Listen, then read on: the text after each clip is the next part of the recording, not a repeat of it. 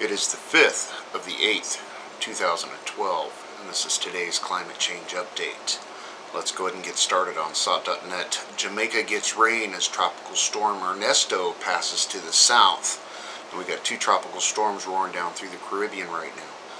Port Royal, Jamaica. Fishermen near Jamaica's capital tied wooden skiffs down along a rocky shore on Sunday as poorly organized Tropical Storm Ernesto spun past the Caribbean country's southern coast on a path expected to carry it by Honduras and across the Yucatan Peninsula into the Gulf of Mexico.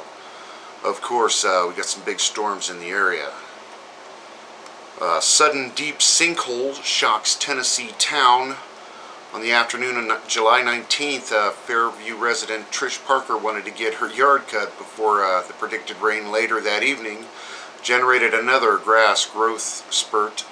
Imagine the shock when Trish and her husband Dean walked outside the next morning to discover what was generated in their side yard as a supersized sinkhole. And they actually had some cave explorers go down and explore this thing, and it's huge. Pretty interesting read, actually. Tropical Storm Florence joins Ernesto in the Atlantic. And again, we've got two big storms coming up on the southeast United States, the Gulf of Mexico right now.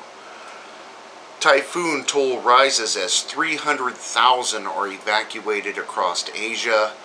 The death toll from Typhoon Saola has risen to 42 in the Philippines and Taiwan, and 300 people have been evacuated in China as Typhoon Darmy makes landfall. And again, more storms. Louisiana Bayou Corne evacuated. Swamp gas turns into monster sinkhole. You remember I've been reporting where they had gas emissions coming up through the swamps, and they were testing it to see if it was flammable. Well, come to find out, the governor declared a state of emergency on Friday in Assumption Parish after officials ordered an immediate evacuation of Bayou Corne area because of slurry area appeared to be expanding. The fear of the unknown prompted the evacuation order. The fear of it possibly compromising either nearby pipelines or cavern storage areas that could cause a risk to the community. My guess is if they haven't already had a cavern collapse already. They initially estimated the area was about 200 by 200 feet. He said on private land near the Texas Brine Company. Police jury President Marty Trish said that in speaking with the Louisiana Department of Natural Resources and the governor's office, he was advised that there was a risk that the slurry area could grow to about the size of 2,000 feet across. So this thing could get huge. Man swallowed by massive sinkhole as Typhoon Saola pounds Taiwan. Reporter nearly taken by second sinkhole minutes later. And they got some big sinkholes going on in Taiwan over this. What is going on? Oklahoma fires destroy homes. Low humidity and strong winds Friday helped fuel a half-dozen wildfires in Oklahoma that have so far burned at least 65 structures and are threatening more. The largest of the fires just south of Oklahoma City, according to the spokesman for the Department of Emergency Management. The metro area is not in danger, but with all the drought, wildfires blaze in parched northwest Colorado. Dry thunderstorms and lightning sparked 3 fires in the Bureau of Land Management in Moffett and Rio Blanco counties, according to a release issued by the Northwest Colorado Fire Management Unit. Worldwide transport of dust particles may have impact on storms, temperatures, and other weather patterns. High up in the atmosphere, half of the dust over North America comes from Asia and elsewhere. And God knows what's floating around up there with all the chemtrails and Fukushima and Chernobyl and nuclear testing and everything else. Over to the Extinction Protocol.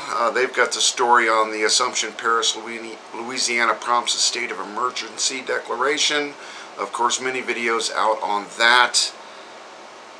Steam plume seen over New Zealand's White Island volcanic crater. Got another volcano gearing up off the coast of New Zealand.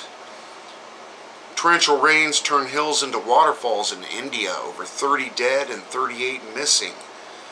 They've got some pretty dramatic videos and pictures of that. And of course,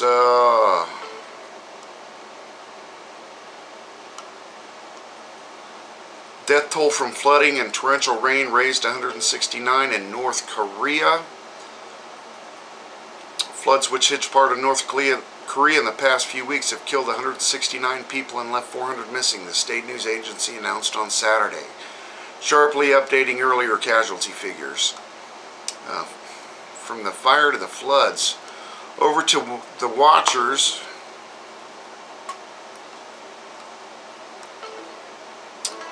My mouse is messing up.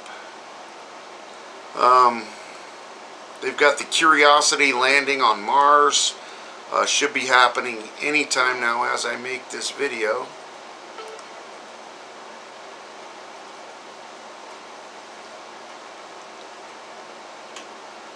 And North Koreans in desperate need of food after floods. More than 63,000 people left homeless. And serious sandstorms hit Kuwait. Weather stabilizes by the end of this week.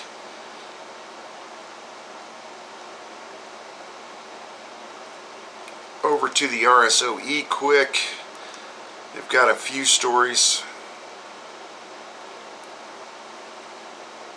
Of course, we got the flash flooding going on in India. Scotland, just on the border of England and Scotland, heavy rains flooded. They had to evacuate like 30 houses when a river overflowed there. More flash flooding reported out of Wales. Forest fire in the state of Utah. And of course, Oklahoma, Montana, Washington, California, all forest fires, and of course the droughts that go on across the country. And finally, a couple of stories off the nuclear stuff, E&E News.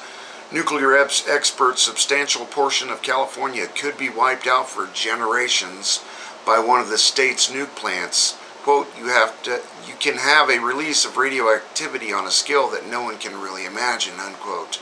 Well, I imagine the folks in Japan can't imagine exactly what could happen if there was a meltdown. Canadian nuclear expert, reactor is releasing 200 trillion becquerels of tritium every year. Becomes a part of your body and all living things. Gives off beta particles which produce damage that can result in cancer. And this is a Canadian nuclear expert reporting on one nuclear power plant in Canada. And if you do the math, with all the plants across the globe, government released last year's test, contamination detected even in the Sea of Japan. Airborne material blamed includes several different prefectures. And they're saying that the air and the wind and the river runoff could have contaminated the Sea of Japan with radioactivity. Just ongoing insanity. And finally tonight, if you've been watching my bonsai videos, the bonsai tree is dry. I will probably be putting the primer on it tonight, and I will do the paint video of it. I have to work 12 hours tomorrow, so probably Tuesday. And then I will compile all those together to make one big video, so I hope I'm not boring you too much with my art stuff. Enjoy what you can, everybody. Thanks.